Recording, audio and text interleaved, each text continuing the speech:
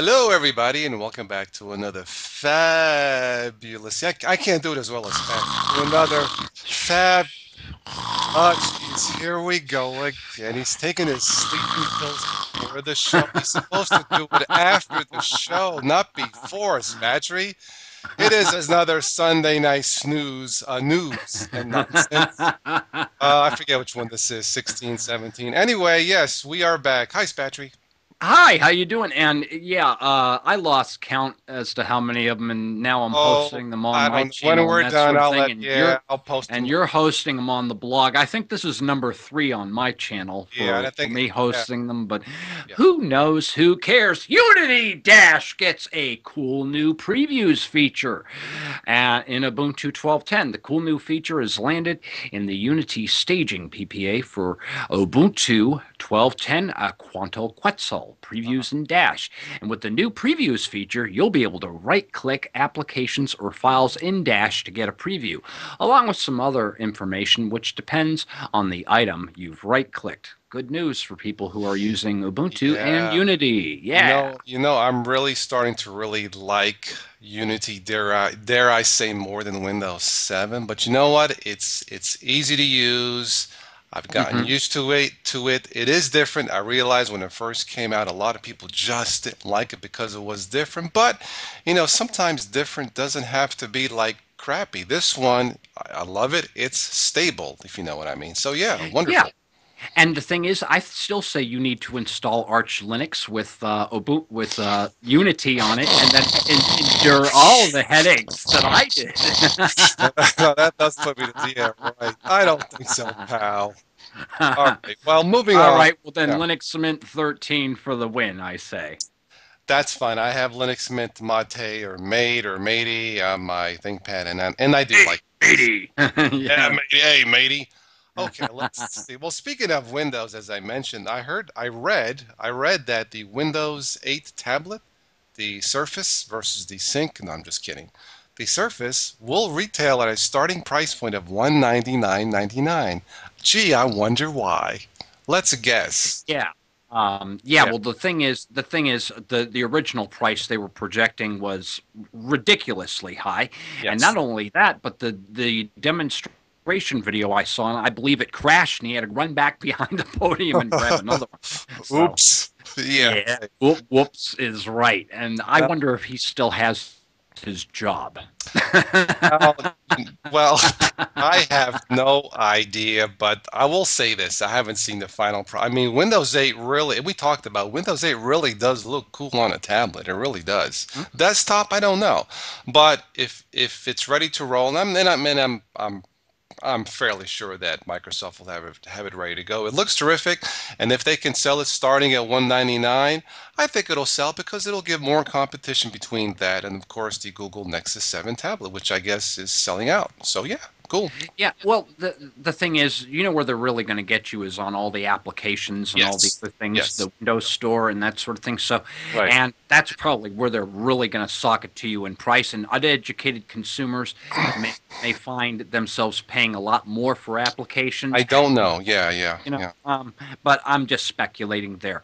Okay, well, more gaming news hot off of the Ubuntu Vibes website. There's a Mhm. 3D RTS game or real time strategy called Planetary Annihilation. That is coming to Linux, and it is inspired by the game Total Annihilation. Hmm. And this time, a this game is released by Uber Entertainment with a team of renowned developers who worked on games like Total Annihilation, Command and Conquer, and Supreme Commander. Yeah. Planetary Annihilation brings real time strategy to a new generation of gamers in a way they've never seen before. Total Annihilation inspired gameplay on a planetary scale. If you check out the Ubuntu Vibes website, there is a video on this page where you can look at a really cool preview of this game. I think this is great. The game was on Kickstarter. They have raised $350,000 in just Nice. 2 days, with Yeah. 28 days left to reach the target of 900,000. So, those of you who want to support Linux games can definitely go on Kickstarter and throw a few coins to help out these developers because they are bringing a lot of great games and applications Yes. over to the Linux platform. Yes. Well, for those of you who follow my channel, you guys know that I don't play Linux games. Of course, I don't play any PC games. My Xbox 360 does the job.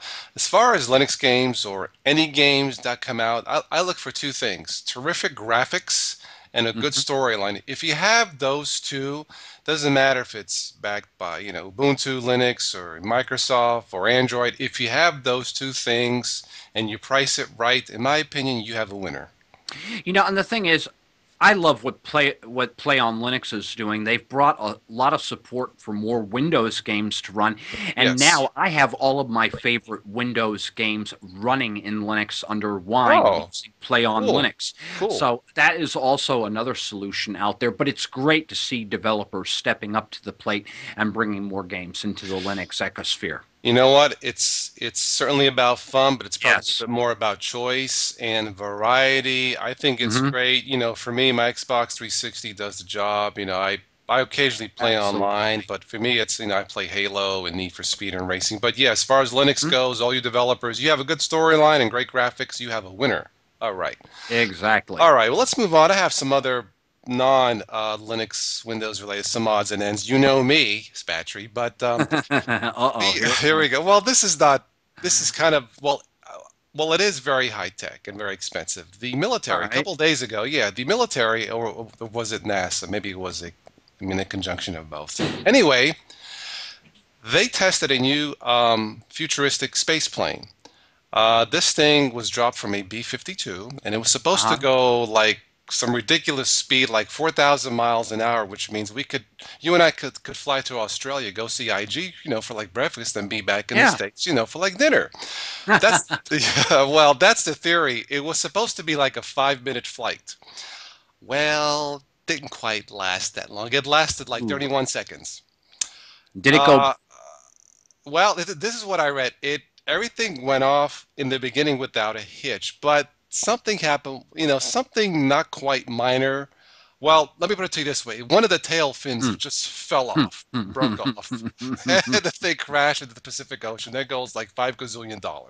Oh no. And very expensive. I don't know. Not now they call this the X-51A.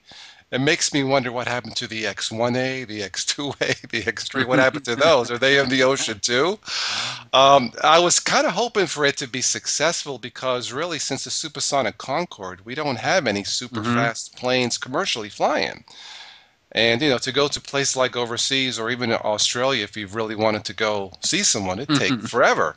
And this thing, if it was successful sometime in the future, you could get on a supersonic flight. I think it uses scramjet technology. Well, anyway, it didn't work. So sorry. Oh my goodness. And I was waiting on you to say that they had Arch Linux powering the onboard computer or something like that. I don't think this was software related. So I'll just leave it at that. Yeah. All right. Thanks. Yeah. Okay. All right. Well, I have some more news on the K desktop environment. The latest release earlier this month of KDE is a solid upgrade that could very well win back the hearts and fingers of Linux users who Uh, wandered off to other less powerful desktop shells. okay. And uh, the writer went on to say that he lost interest in KDE after version 2. And because he felt that it was becoming clunkier to use and too much of a hassle to handle. And with GNOME 3 coming out in Ubuntu Unity environments, even less appealing. And then he bounced between Cinnamon and XFCE desktop alternatives until Mhm. trying KDE 4.9 released, and the switch has been well worth the effort. Now, the new KDE brings major updates to the Plasma workspaces, KDE applications, and the KDE platform itself. Along with many new features comes much better stability and performance. For example, earlier versions of KDE on Ubuntu always posed wireless connection troubles on Mhm. several of the test computers that the Yeah. writer was using. This Yeah. version, however, needed no fiddling to make a wireless connection. Yeah. And KDE is the most powerful of desktop options for Linux users. Yes. It's heightened eye candy. Compiz still works with the option of using the cube and its extensive desktop effects makes it a big step up from other Well, desktop choices. Now, I'm looking at the screenshot of this, and I really love how this looks. It's got a oh, lot of transparency in it. yeah. This looks really professional, and Well, it really looks like the next generation desktop. So I am actually going to be waiting on a distribution to come out that I hmm can actually load onto a flash drive yeah. that has the K 4.9 release on it, so I can test it and see how well Right. it performs. Right. Yeah. Well, I have tried KDE versions in the past, and as far as it looks terrific, even slicker Mm-hmm. than Windows 7, but never quite as polished as GNOME version. And I mean, like, let alone Windows. And there's just something about KDE with me. It just never seems quite as intuitive, as stable, or as polished. Maybe it's changed. I am not a KDE person. That's why I stick with Ubuntu Unity or Mate or Linux Mint Mate or Zorin. Those I found to be in the long run just more polished. You know what I mean? But as far as Mm-hmm. how it looks, KDE is awesome. Yeah. Yeah. Okay, let's see. I have one last thing. Then this is no. We've spoken in the past about the proliferation of smartphones. Okay, both Yes. Android. Okay, well, apparently a restaurant out west of here in the states in California, they're going to offer you a Mm-hmm. deal, Spatry. Apparently, they are fed up with your meal, your dinner being, or your lunch, whatever, being interrupted with a cell phone call. If you are willing to leave your phone at the door, they will give you a discount off your meal, 5%. Mm. Now, here's the thing. I think now this is an option. You don't have to. But let's say they get busy one weekend and they got like, I don't know, 150 customers and they all leave their phone with the person at the desk. The problem is if you don't shut off every single phone right in the middle of your salad, you will be hearing all at once Mm-hmm. 150 ringers going off at the same time, right? Ding a ling a ling. Da, da, da, da, da. So I think I think it's probably a good idea. I'm not sure if 5% is a big enough incentive, but at least, you know what, all kidding aside, it's nice to be able to go to a restaurant. If you really don't want to be bothered by your phone with somebody else's, I think it's good. It's nice to have a choice. You know what? Just take it because if I have it, I'll know I'll leave it on or I'll forget to turn it off. But yeah, or maybe there should be restaurants you want to eat here, you Mm-hmm. have to shut off your phone. Period. And that is something that is really annoying. For instance, let's say when I go to a sub shop and I have somebody in Yes. line in front of me Yes. and they're shooting the breeze on their cell phone while the Yeah. server is trying to Yeah. Right. Right. prepare their order and they're sitting there talking on the phone and that sort of thing. It's That is really annoying, it's rude. Yeah, Yeah. and I wish Well, you know, I I wish know. I just had the gall and say, lady, why don't you put the cell phone, I know.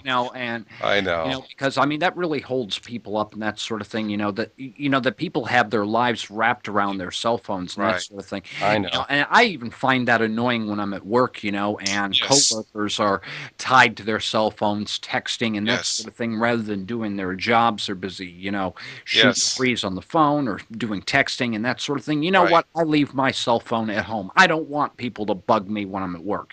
Yeah. I So, would have to yeah. agree. I mean, there's a place and a time, I guess. Obviously, if it's an emergency and you have to take it, I understand. But I'm guessing 90% of the time you're just being somewhat discourteous. You know what I mean? But I would have to kind of agree on that, Spatry. But you know Mhm. what? Hey, those of you who are listening, just be courteous. That's all we ask. There you go. Fair enough. All right, and I've Well, got another tidbit for you.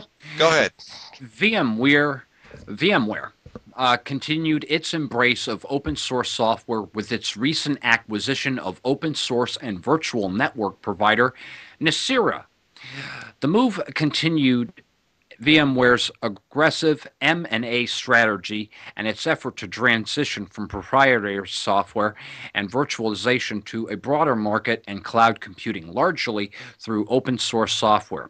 With previous open source software acquisitions that have included Rabbit Technologies, Rabbit MQ Messaging, Zimbra Email and Collaboration, and Springforce, VMware seems to have found it paramount to participate and integrate with open source software technology and communities, despite its heritage as strictly proprietary virtualization vendor.